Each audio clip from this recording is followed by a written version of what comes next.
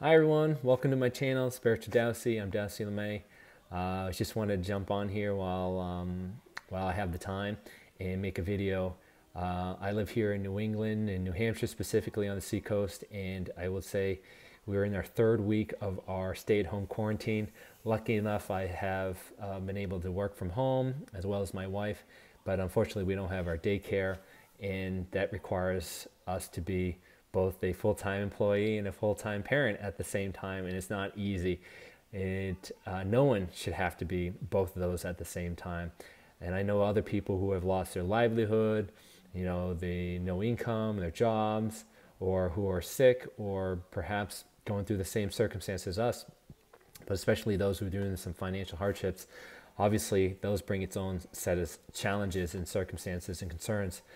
And we're all going through it. It's not easy, and I don't think it was meant to be easy. As many of my other videos I have pointed out, this is a very trying time, one that isn't about doing, it's about being.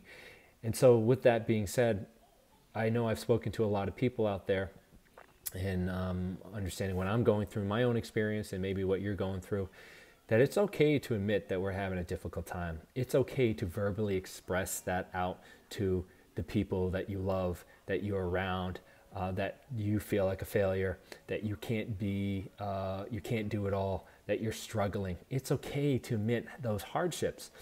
The reason why is because if you don't admit that, if you don't allow it to be expressed and you don't honor those emotions and you sit there holding on to the feeling of all these things, and you're trying to put on a good show, you're trying to put on a good face saying that I can do it all, I can accomplish this, and I can't show anybody how weak I am. And you're just going to hold on to this chaotic dissonance, energetic frequency that is just going to vibrate in your field. And it's going to cause you a lot of havoc for you down the road. And most likely it will be something that will explode in an emotional trigger and outpouring that isn't going to look pretty. And so do yourself a favor as you're going through this. Admit what you are feeling. Admit to the fact that it is hard. Validate those emotions, but don't just sit in it, right? Don't sit in that energy and right after you feel it and you admit it. Try not to sit and sulk in that energy, right? It's okay to admit it and then give yourself some forgiveness. Say that you're trying the best that you can, and quite frankly, no one should be being completely perfect through this, because you're not supposed to be that. This is supposed to be a dark night of the soul type of moment.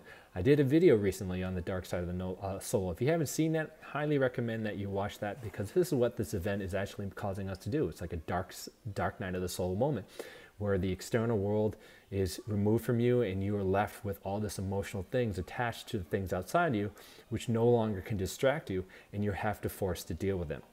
So if you're having a tough time, give yourself a hot minute. Give yourself a minute to time out and say, I need to just breathe. I need to meditate. I need to pause this energetic feeling that I'm having, and honor those emotions, and then just ground and center yourself, right? Ground, connect with your breath, center yourself a little bit, and then just visualize something or visualize what it would feel, what you want to feel like, right? Imagine that feeling. Recall a memory of that felt like really joyful for you, that felt really peaceful and loving to you. Sit in that energy for a little bit. Let that fill you emotionally, mentally, physically, energetically, and then move off of that energy.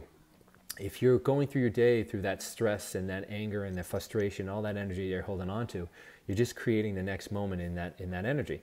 Putting a pause on it, feeling what you want to feel, grounding, center yourself, then feeling what you want to feel, and then taking action out of that will lead to better outcomes that will match that energetic frequency and help you feel a little bit more peaceful and joyful as you're going along through your day.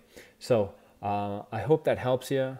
I hope you understand that it's okay to say that you're having a difficult time, and that we're all doing that. And but it's best for you, for your best and your highest good, to validate some of those emotions, validate what you're having, what you're feeling, but don't sit in it.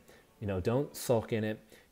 Give yourself the reprieve, forgiveness, and then give yourself a hot minute if you're having a difficult time. And lastly, I would say, this is really bringing us a change to our world.